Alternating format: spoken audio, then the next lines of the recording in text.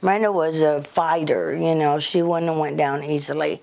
But with the way that she was just laid out in that field with the phone in her hand and, you know, and somebody that didn't know her, I just don't think that's the way she'd been left. There were no signs of a struggle when Miranda Goldman's car was found at the Goodwill in Pine Bluff, where she was due for a job interview that October afternoon. It was someone that she knew took her life, and I just hope and pray that God took her from this world before something really, really bad happened to her during that almost a month and a half. Miranda had come face to face with her demons and was on the straight and narrow. The job was just one way she was working to turn her life around. She had gotten with people and in the wrong group, and someone thought that she was a snitch, and but finally she came home. The same people that influenced her drug habit then considered her a threat.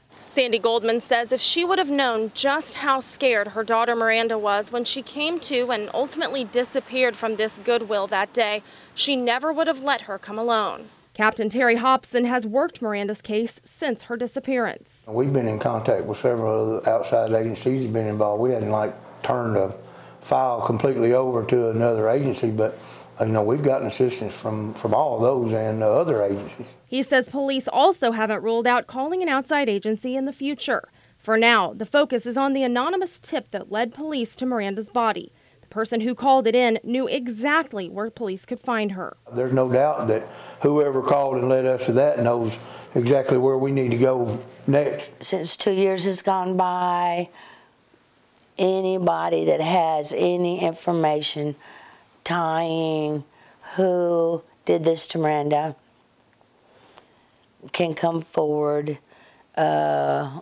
without fear of something happening to themselves.